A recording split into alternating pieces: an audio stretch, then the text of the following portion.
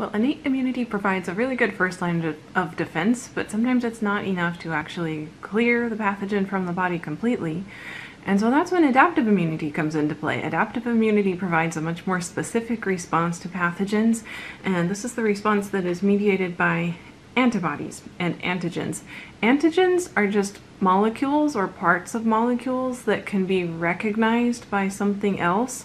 So we'll be talking a lot about antibodies and antigens in this next section. Keep in mind that they are specific for each other. Each antibody is specific towards one particular antigen.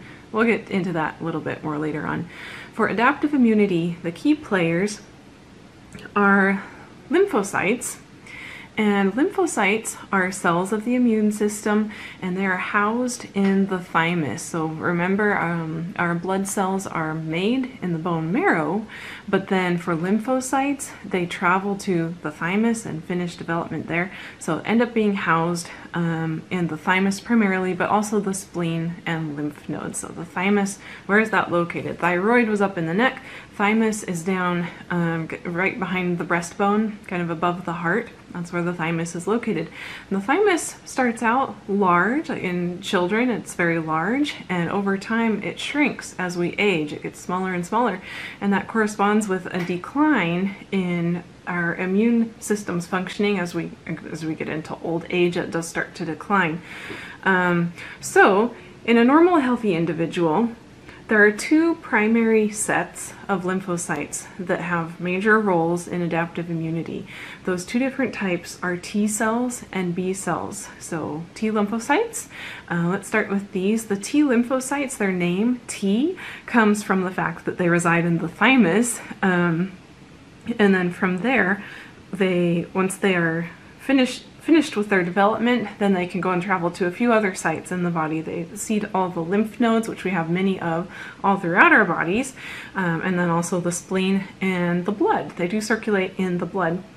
What the T lymphocytes do primarily is attack cells that have some sort of a problem. So they could be cells that are infected with something. Maybe they have a viral infection. The T cells are specialized enough so that they can recognize that. They can recognize an infected cell from a healthy one, and they are very specific in their response. They only attack infected cells or cells that are displaying some other type of problem. A couple of other things that we'll be coming to later on is in the case of transplants, sometimes if you take an organ from one individual, transplant it into another individual, if the cell types are not closely matched enough, that can trigger the immune system to start attacking this transplanted tissue. So that has to do with the action of T lymphocytes, recognizing the fact that something appears to be foreign in the body. They also do a great job of keeping a lot of cancer cells in check and destroying them. We'll see a little bit more about that later on as well. Thing to keep in mind about T lymphocytes that sets them apart from B lymphocytes is that T lymphocytes have to be really close to their targets in order to do their job. They cannot act at a distance. Rather, they have to be pretty much right up next to the cell that they are going to attack and destroy. So that's a little bit of an intro for T lymphocytes. B lymphocytes, the B comes from bone marrow. This is where these cells come from. So B lymphocytes, primarily what they do is attack bacterial infections. They're not attacking our cells, but rather they are attacking specifically bacterial cells, and in some cases viral infections too. B lymphocytes are the cells that produce antibodies, and they keep a set of antibodies on their surface, like embedded in their own plasma membranes. So they're just kind of decorated with antibodies, but they also secrete antibodies, free antibodies that can circulate in the blood and also in the lymph.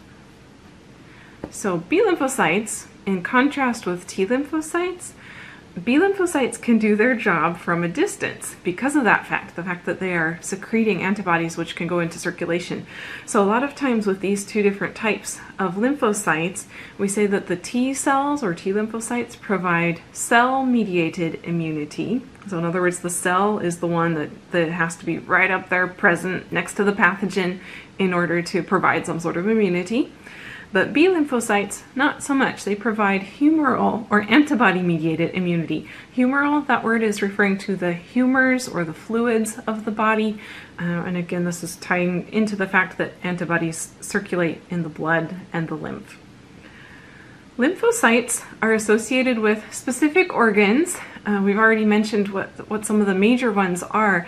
Primary lymphoid organs include the bone marrow and the thymus. So those are like the original homes of the two types of lymphocytes, B cells and T cells respectively. And then there are also secondary lymphoid organs.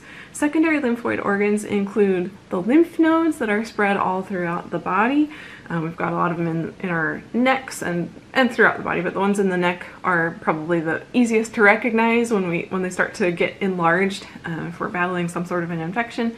So lymph nodes, also the spleen, the tonsils, Peyer's patches, these are embedded in the mucous membranes of our intestines, and they have a very important job being located there. So a lot of the food that we ingest, it may contain some pathogens, and those Peyer's patches do a good job of capturing most of the pathogens and dealing with them before they make their way into circulation in the body. So the secondary lymphoid organs, their major jobs are to provide sort of like homes for the different lymphocytes, B cells and T cells. They also provide just a site for pathogens to be introduced to the lymphocytes and for the lymphocytes to learn how to deal with them and to replicate themselves into a high enough level so that we have enough immune cells to fend off something. I don't know if you can tell, it's very late at night. We're going to get through this though. Okay, so lymphocytes